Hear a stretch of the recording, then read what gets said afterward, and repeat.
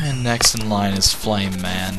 I decided to go ahead and get 2 videos out of the way while I'm still thinking about it.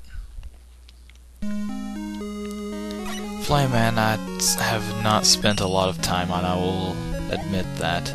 I don't generally play this level a lot and I don't really like the boss. It's a unique level though, with the oil and flames that can ignite it. That was a really awesome element to put into the game. It really keeps you on your toes too. You gotta watch out and make sure you don't end up getting yourself killed in the oil.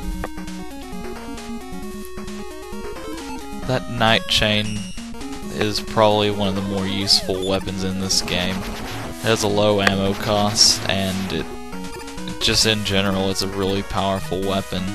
And best of all, it's got the kind of Metal Man ability to where you can aim it up or down. Still not as good as Metal Blade, though. I don't think any weapon will be.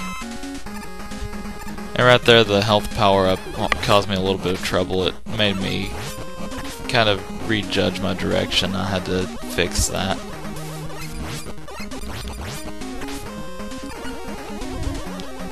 I don't play this level a whole lot, so there's quite a few times where I end up taking some unnecessary hits. But it's a pretty short level, though. I'm already right near the end. The hardest part about this level is just dodging all of the fire and not getting killed by the oil.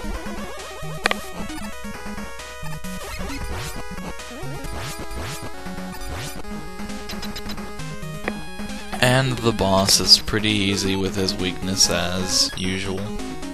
He's actually a pretty hard boss fight if you just take him on with the Buster. Because his fire does a lot of damage, and whenever he does the wall flame like that, you can't shoot past that. So you pretty much have to wait for him to either jump into the air or just give you an opening. His ability is pretty nice though, and it is really handy in the level we're just about to do, which is Blizzard Man.